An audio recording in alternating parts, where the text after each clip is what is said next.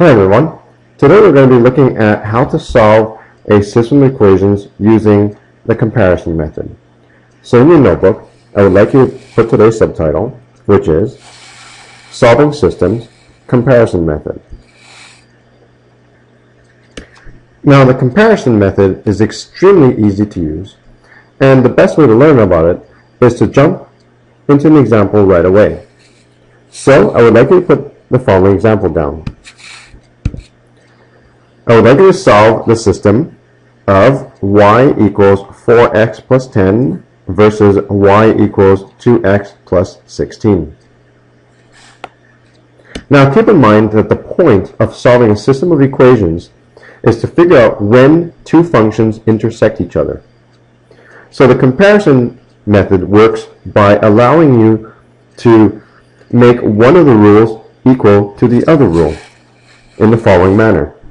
4x plus 10 is equal to 2x plus 16. This basically is telling you to figure out when both y values will equal to each other.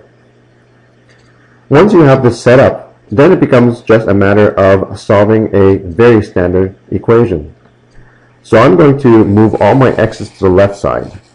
So that's going to end up with 4x minus 2x on the left. And on the right, I'm going to end up with 16. And moving the 10 over makes it become a minus 10.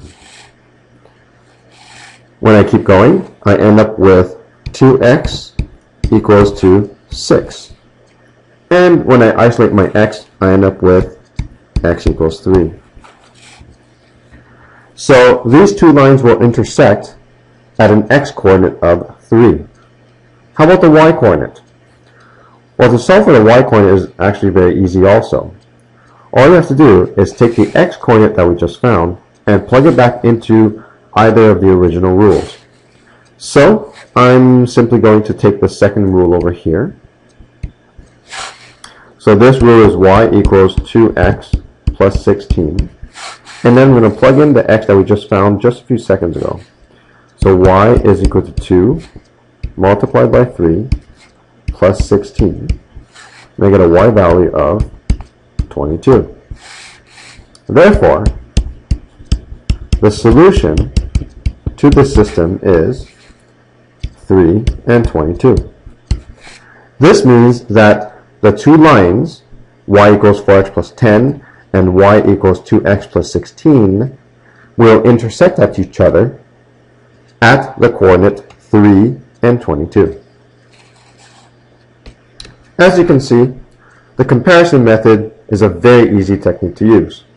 So I think it's time for you to try one on your own. I would like you to put down the following example. Solve the system of y equals minus 2x plus 14 versus y equals 3x minus 6. Go ahead, pause the video, and give it a shot. Alright, let's see how you guys did. So I'm going to make one rule equal to the other rule. So I have minus 2x plus 14 is equal to 3x minus 6. Putting all my x's to the left, I end up with minus 2x minus 3x is equal to minus 6, and positive 14 on this side will become negative 14. When I keep simplifying, I end up with minus 5x is equal to minus 20, and when I isolate the x, I end up with x equals 4. Now let's figure out the y value. For that, I'm going to use, how about the second rule, which is y equals 3x minus 6. Let's plug in the 4. So y equals 3 times 4 minus 6. And I get a y value of 6.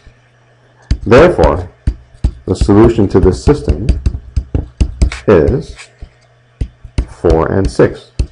That means the two lines will intersect each other at the coordinate 4 and 6.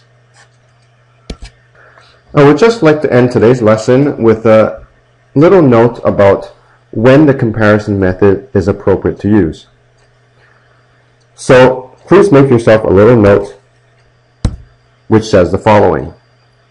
This method is good to use when both rules are written in functional form, meaning both rules should be written as y equals, so that this comparison method is the most efficient method to use. And that's all there is to the comparison method. As you can see, it's an extremely easy method to use and does not take much time.